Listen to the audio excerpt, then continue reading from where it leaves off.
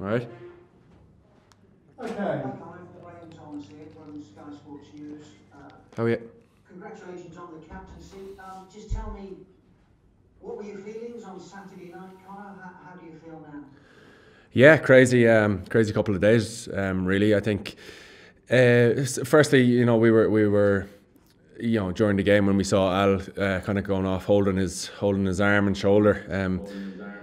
You kind of feared for the worst, but unfortunately that came true, and losing tips as well. I suppose the mood in camp on Saturday evening was a bit somber. Obviously lads delighted to get up and running and get a, for especially the lads for playing for the Lions for the first time, getting a run out and getting a win was massively positive. But obviously a little bit of sadness lingering around the group because of the two boys, and yeah, it was a strange atmosphere. And then obviously Warren came up to me before we had our cap ceremony and asked did I want to take over as tour captain, and yeah, massive honour.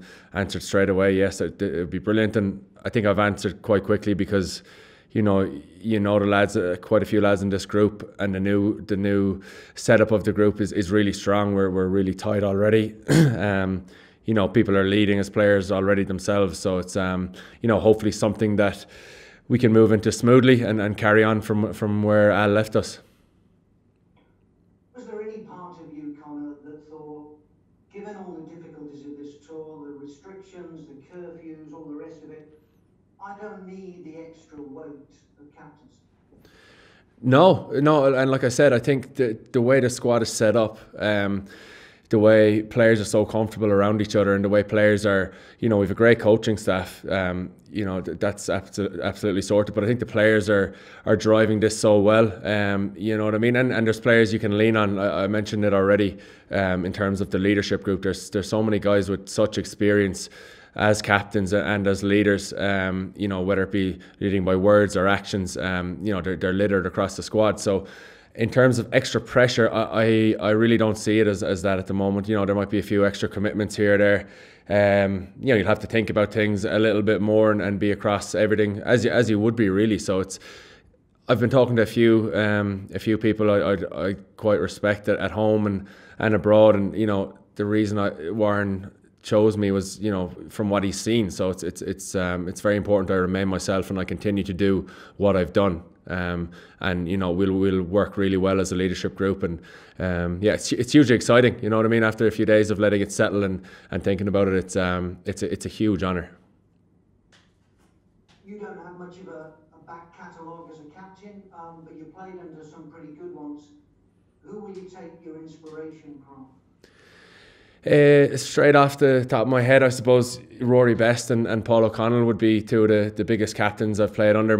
A good friend in my club, Peter O'Mahony, who has experience in this area too. So there's guys that, if things crop up, or you're thinking of what to say or what not to say, it's just guys like that you can, thankfully, you can pick up the phone to them and run things by them. But saying that, going back to what I said, you're chosen because of what you do already, and I don't want to try and become someone different, try and force things that aren't that natural to you. So I think that's really important. I focus on that and hopefully lead by what I'm doing. Did you have time for any conversation with Alan Wynne, and did he give you any advice? Briefly, obviously a lot was going on with Al on Saturday evening, but on Sunday morning I caught up with him for a couple of minutes, and it's what I just said. Is he said, just be yourself, mate. You've been doing it all along over the past two tours. Just continue that. And he kind of gave me a pat on the shoulder and said he's full faith in me. And again, another guy who said he's at the end of the phone if anything crops up. And his words are really important to me. He's been brilliant for the first 2 weeks in setting the tone and training.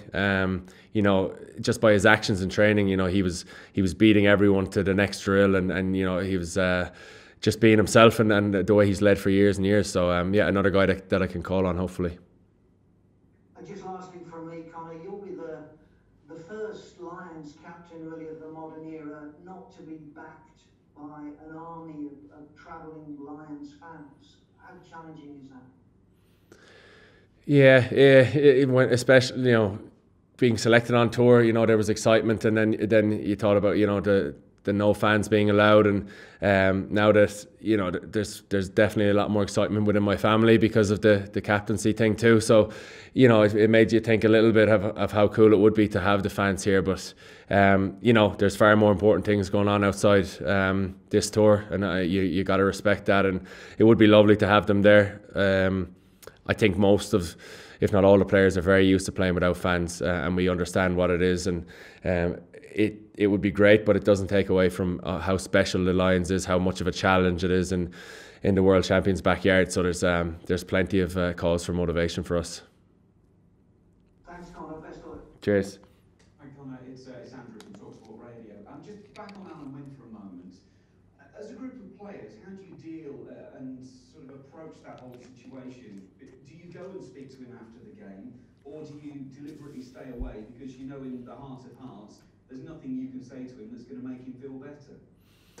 Yeah, I think that was definitely something that happened on Saturday evening. I suppose the Welsh lads in particular know Al a lot better than us, and it would be the same for me if something like that happened. You'd probably want your own space for a while, and if you want to talk, you'll come over. Al made he was really good. He got up and presented the lads with their first caps, and put on a really brave face on Saturday evening, which was really admirable, given he had just gotten some pretty bad news. So it was a bit of a mix, you know what I mean? You can see from his point of view that he might not want to chat too much. No one's trying to make him feel better. It is what it is. It was a really unfortunate thing that happened, and if it was me, you deal with it in your own head over time. So I think lads were really respectful of him, but he was around the team room, he was chatting, he was he was enjoying the win and people getting off the mark with the Lions. So, it was a bit of both. You kind of have to read the situation. How much freedom are you going to get as captain? Because obviously there's an awful lot of structures that have been put in place already. Pretty much everything is laid down in front of you, isn't it? Yeah, to a certain extent. I think, the coaches have given all players, the space and the ability to speak up and tweak and change things if we see a reason to do that. So we definitely have structures and systems that are already in place, and we as a playing group have been, especially in Jersey, working really hard on that, tweaking areas that we might see a little bit of room for improvement, or the coaches have been tweaking things that they might have had already set out before we even got together. So it's a live document, really, you know what I mean, our game plan. So it is open to change at times. But what we've done in Jersey, and in a lot of parts against Japan on the weekend was really, really good. So it's just about carrying that forward. And I said it at the start, the players are driving this as much as the coaches, which has really put me at ease in terms of my role. Lots of people on Saturday evening after the announcement were saying, well, that's Conor Murray starting the test then. But in some ways, does it actually mean that you now have to work even harder because you don't want to be the captain that doesn't make the test match team? Yeah, no, it doesn't mean it for a minute. I think that's completely separate.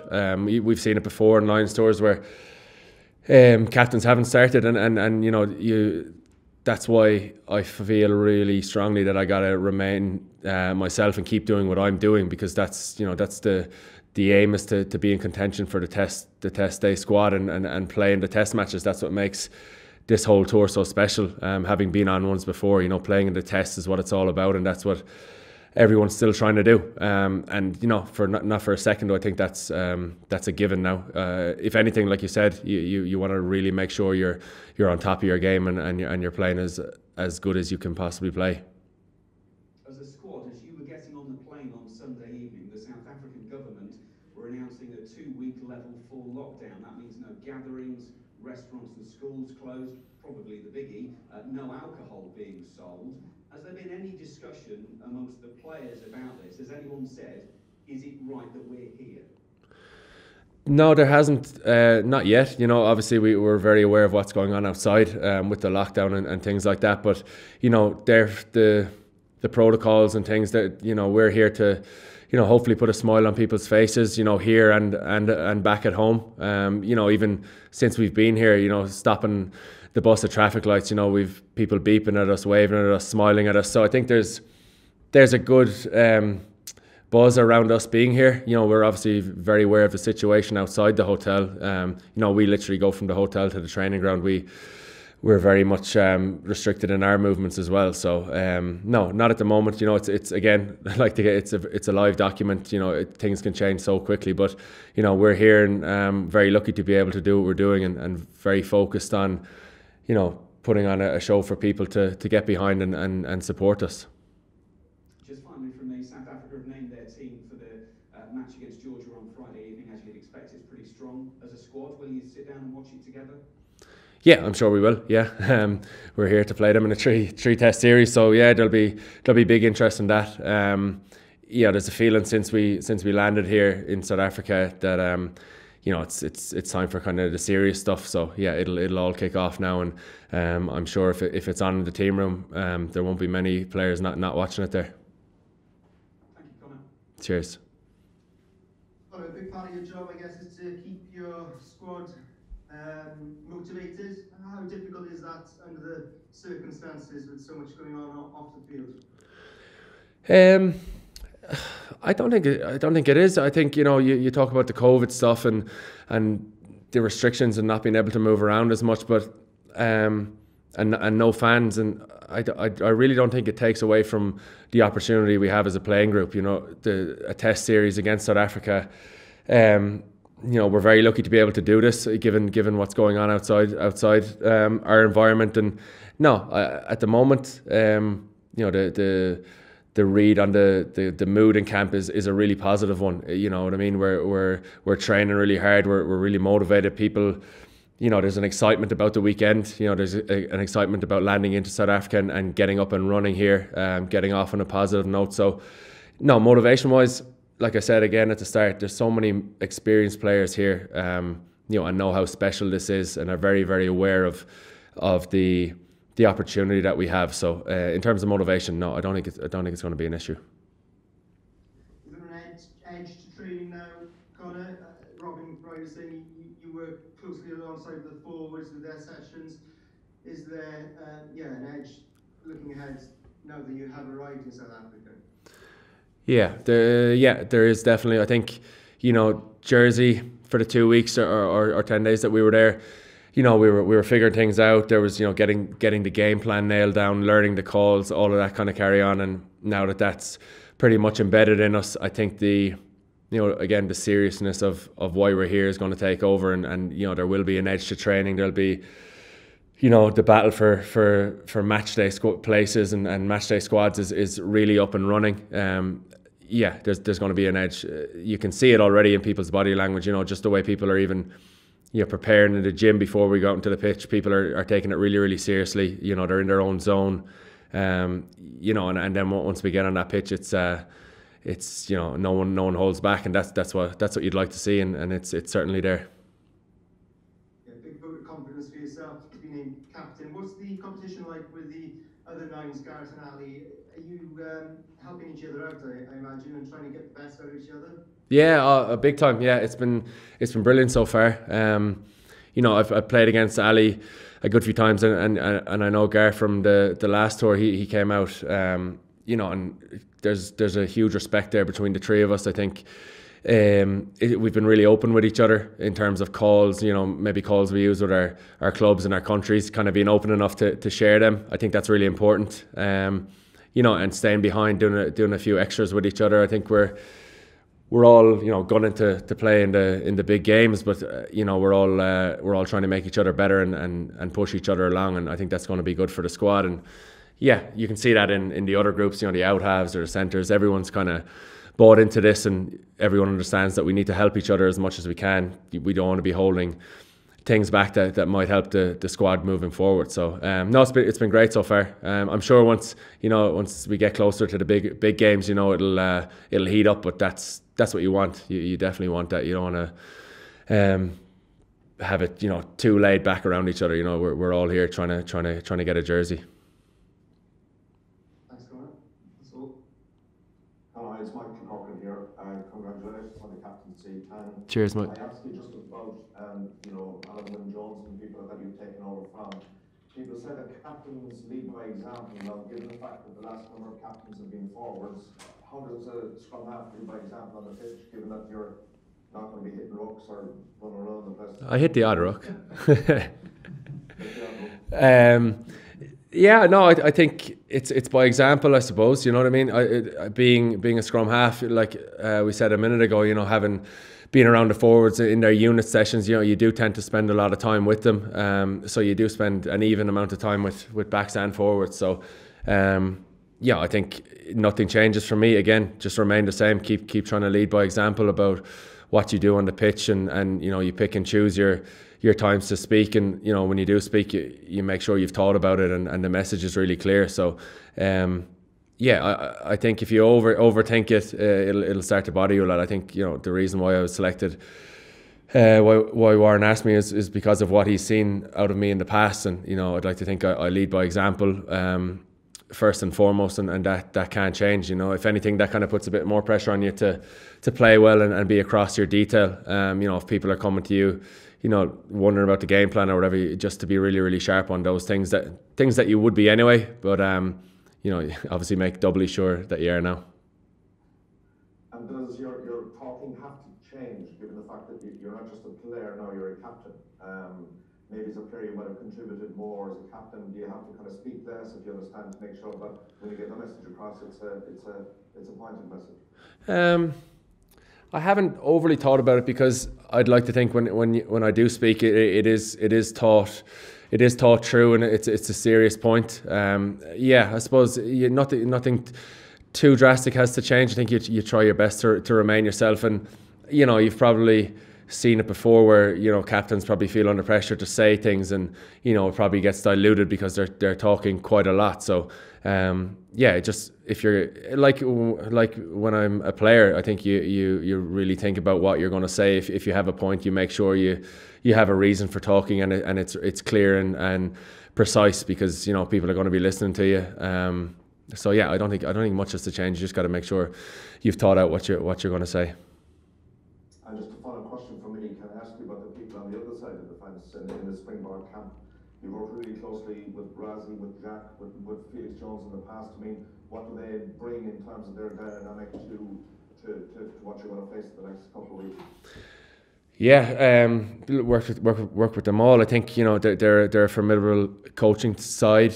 You know, what they've done over the past couple of years with South Africa, obviously winning the World Cup has been really impressive. I think from watching them in the World Cup and having played with Munster under them, you know, there are similarities in what they were doing, what they were showing. So yeah, there'll be areas like that you know, you have a little insight into, but you know, everyone's doing analysis on each other. You know, everyone knows each other as well as they can. But if there's something that, you know, pops into my head that I remember about a certain way, you know, Jacques or Razzie was wanting us to play with Munster, and we see it in the South African side, then that might be a little insight. But at the same time, you know, with Felix there, he's a guy who's always thinking about different things, and you know, you got to be prepared for surprises, and you know, you don't always get what you expect when you run out into the pitch from the opposition. You know, you have to be quite adaptable. So yeah, it's a bit of an insight, I suppose, having worked under them, but at the same time,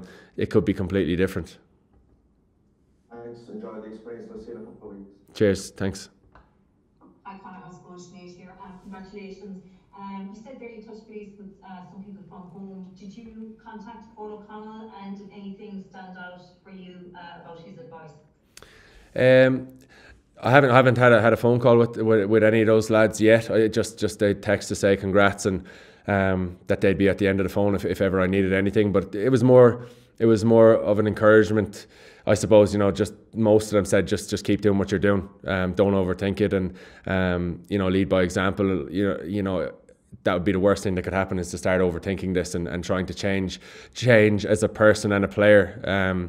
Would be probably dangerous to yourself. So no, they were just really encouraging words, and obviously said, you know, if there's anything that crops up that you want to run by them, they're at the end of the phone. And I think you probably will be speaking to them over the next few weeks, just if you know, if something comes into your head, just to run it by someone with that experience and get a sound word of advice. and you mentioned it there, is the trick now in this new role to not allow it overwhelm you? Yeah, I think so. Yeah, absolutely. And you know, it's definitely taken a few days to kind of process it and let it sink in. And now that it's pretty much sunk in, I'm really excited by it because, you know, you've been around the lads now over 2 weeks, and there's a really good vibe in camp. You feel comfortable with the boys around you. There's great leaders already in the squad.